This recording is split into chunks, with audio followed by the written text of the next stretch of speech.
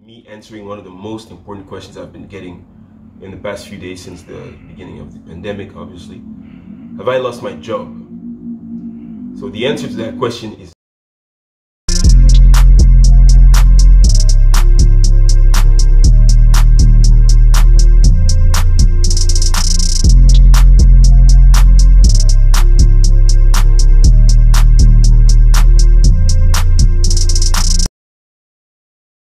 What's up YouTube, it's your boy FlyJV and I'm back with another video. Now in today's video we're going to be talking about a serious subject, the coronavirus COVID-19 pandemic that is affecting the world right now. And I'm going to be talking about the impacts on the aviation industry and airline pilots and everything that concerns us in that field. So thank you for tuning in again. FlyJV forever. Welcome back to the FlyJV army. Let's get it.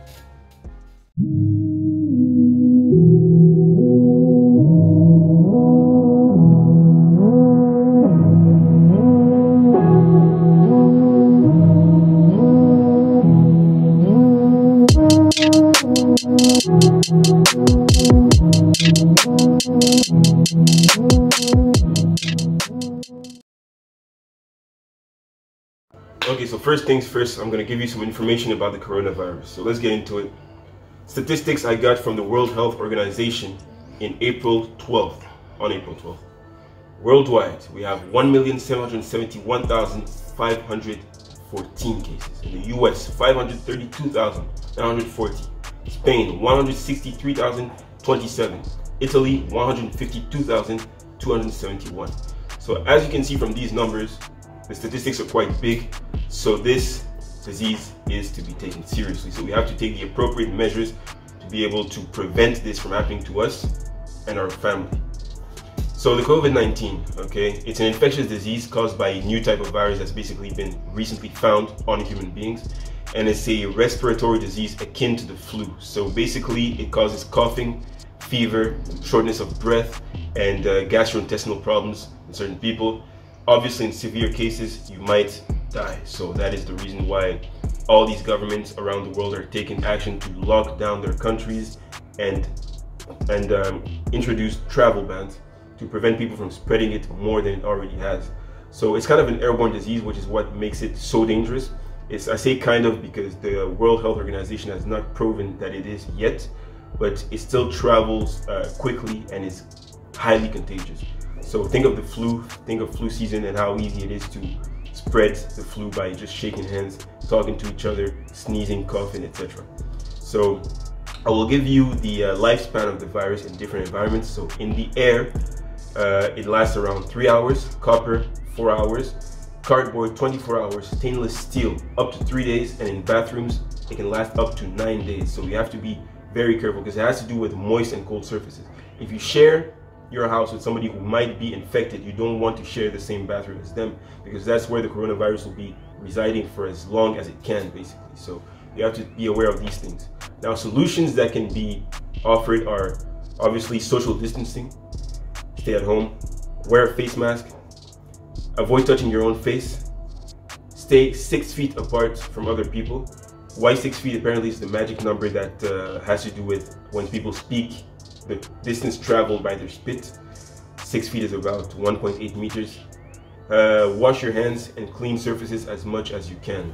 Now, elderly people and people's underlying conditions already are the most at risk by this disease, but still, even if you're young, you're not immune, so you have to be very cautious, and you have to think of the people around you, your parents, people in your family that are older. So do not be selfish, and if you do not do it for yourself, at least do it for the other people that are around you in your life.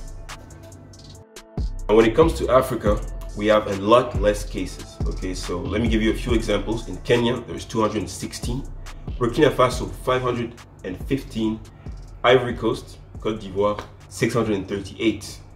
You have Senegal with 291, Morocco 1,888, South Africa 2,415, and last but not least, Tunisia 747. There's a lot less cases in Africa because of the heat. Apparently, the virus does not spread itself as much in the heat, and it does not survive as long. Now let's talk about the impact on the aviation industry. Now, along with many other businesses and sectors, the aviation industry is one of the most impacted fields, obviously, with travel bans and restrictions being introduced by many different countries and governments. airlines are being tremendously affected. External borders are being closed and non-essential travel are restricted. Now, I want to start with a quote from the Business Travel News that has to do with a message that the International Air Transport Association had to share. Globally, we are experiencing an almost total loss in demand for air travel caused by government-imposed restrictions to travel, rightly designed to combat the spread of COVID-19, but the economic damage to all industries and employment is plain to see. IATA's own estimates are that industry passenger revenues could plummet by 252 billion or 44% below 2019's figure. Whichever way you cut the data, the figures are startling and unprecedented. End quote. So as a consequence, airlines have to take action and basically have a way to counteract what is happening right now with this COVID-19 virus. So a lot of airlines such as Air Canada and WestJet are temporarily or permanently laying off their employees. Long-haul routes are being suspended. Private airlines are going bankrupt. For example, FlyJV, unfortunately. Flight schedules are being cut tremendously. Flights to certain countries are suspended, obviously due to lockdown and closed borders, and people are being sent on unpaid leave in places such as Ryanair, for example. So there are deeper consequences stemming from this COVID-19 pandemic and the closure of these borders and these travel bans. Because it's not just about the money, because obviously the money causes people being laid off, but also you got to think about everything else that is around aviation. When it comes to manufacturers such as Airbus and Boeing, obviously they have to reduce the production and working hours and lay off employees, because obviously airlines are not working, so they're ordering less and they need less parts. So production of aircraft and aircraft parts are being slowed down and people are needed less and less. So deeper consequences as well is that pilots are grounded, they're losing their routines and they're losing their habits, they're losing their currency on the aircraft, and licenses are still running. So licenses are still getting closer and closer to their expiry date and nothing is happening. Nobody's flying, nobody is actually working, and it just makes everything more complicated on the safety standpoint and also financially for the airlines. So that's the main problem that is affecting airline pilots really. Okay, so you have aircrafts that are underground as well. Obviously, with airlines working on a skeleton fleet right now, using only a small portion of their aircrafts. You have all these aircrafts that are not generating any type of revenue, not being profitable to the airline on the ground, and resources still have to be deployed for these aircraft to be maintained by engineers on the ground. So that's one of the main problems that airlines are facing.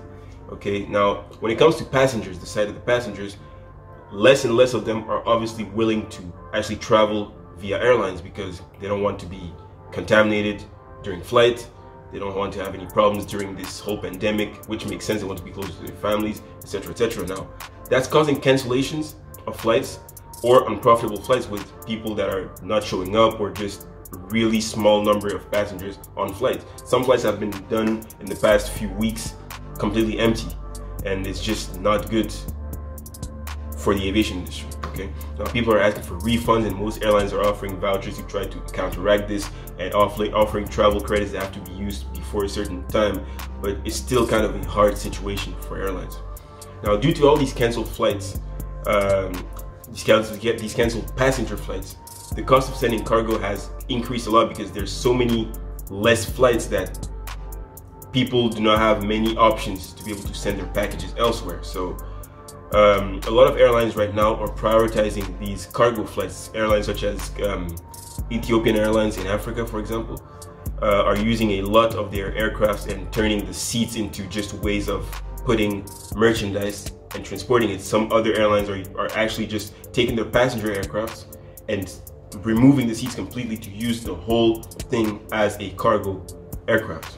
Okay, so they're trying to make the best out of a bad situation. It is still not bridging the gap financially, but it is something, it is a start, and it is a solution.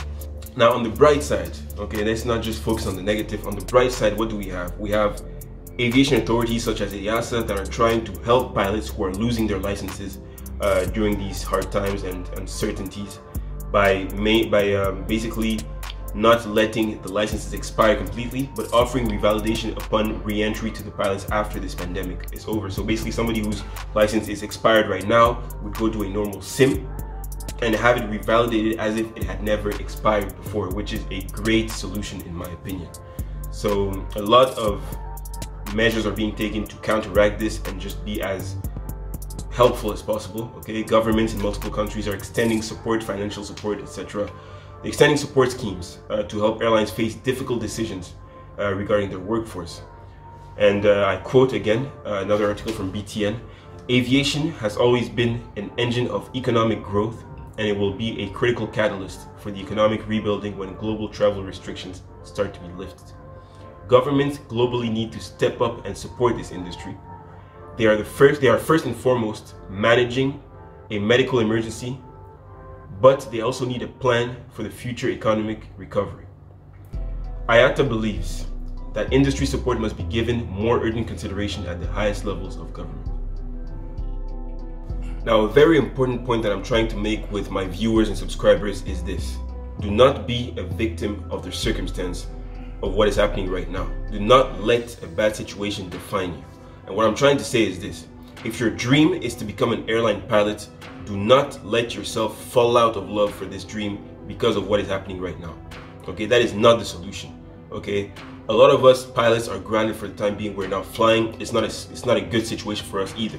But it does not mean that we're thinking about changing careers or just abandoning everything because it's not going our way. It's a temporary situation. Do not make permanent decisions based on a temporary situation. Okay, we might not know when things will go back to normal. When they do, it is very, very likely that a lot of pilots will be required, and that will be your time to shine.